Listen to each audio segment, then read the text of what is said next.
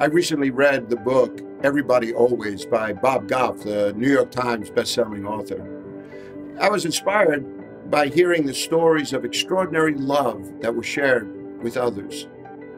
It led us to develop this little card that you received today. It was born out of those stories.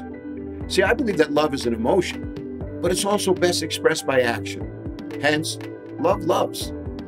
When you consider the current climate in our world, I believe that love needs to be directed to everybody, always.